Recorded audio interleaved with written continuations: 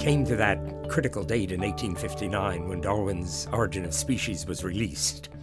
Darwin had been in correspondence with Asa Gray, the botanist at Harvard, who early on indicated that he was quite open to the notion of organic evolution, as long as it didn't mean that he somehow had to get rid of God completely.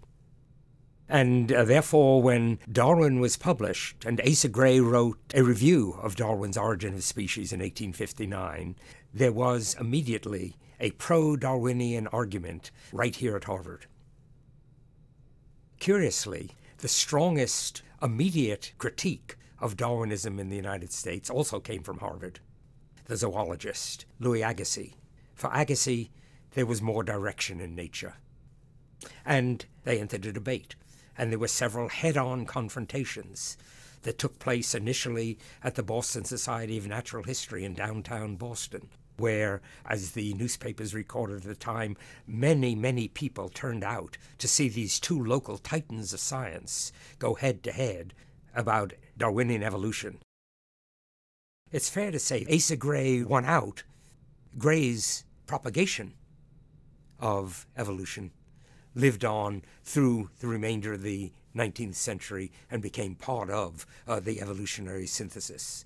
Gray could be seen by the end of the century as a classic Darwinian evolutionist.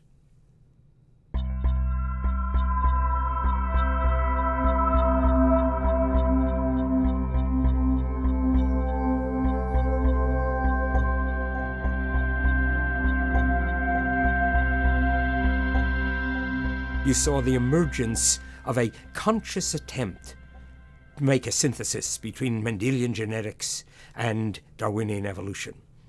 And one of the key figures in that unification came to Harvard after the Second World War, and this was the zoologist Ernst Mayr. And it's Mayr who, together with several other key evolutionists and geneticists, put forward the new Darwinian or evolutionary synthesis, in which they brought together Mendelian genetics and Darwinian evolution.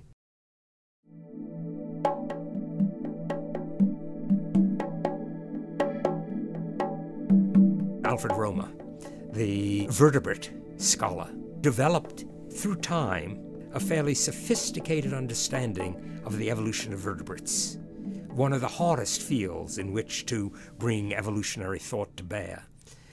But through his lectures, through his classes, and through some marvelous textbooks, he left his mark on an understanding of the evolution of vertebrates as part of the broader evolutionary synthesis.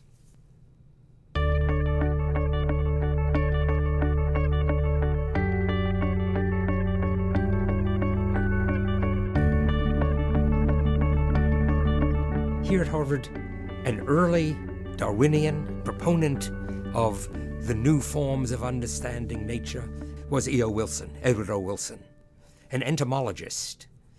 His book, entitled Sociobiology, was one that brought him into controversy. And it's there that Wilson extended the evolutionary understanding of the way changes occur in nature to an evolutionary understanding of the behavior of animals, from insects right up to human beings. He was aware, as he wrote that book, that to extend the understanding of social behavior of animals to humans was to take a step fraught with social and political implications. And it's in the context of that book that a series of debates take place, some of them right here at Harvard. Richard Lewontin and Jay Gould, two younger contemporaries of Wilson, were more committed to a vision that human beings and human societies were largely shaped by human social, political, economic choices, and in a sense withheld, rejected in part, the belief that you could understand social behavior among human beings as a largely biological phenomenon. Each of these three left their stamp on science as well as projecting to the broader public. Gould and Wilson engaged in public debates.